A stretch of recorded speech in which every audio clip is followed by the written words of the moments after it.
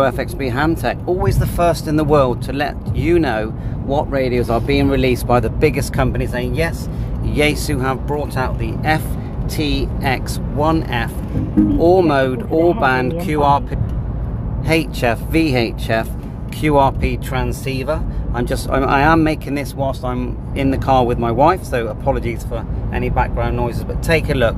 I predicted this 3 years ago. I superimposed the FTM 500 with the 710, and that's exactly what they've done, and what a good choice. And that's why we had that really large VFO knob on the FTM 500. It was so obvious that that knob just didn't work out. Why did they use that style knob on a VHF UHF radio? Makes complete sense now, because that was the design that they intended to use for the new YAESU 818 replacement. Well done YAESU, excellent. My prediction, best selling radio of all time. Price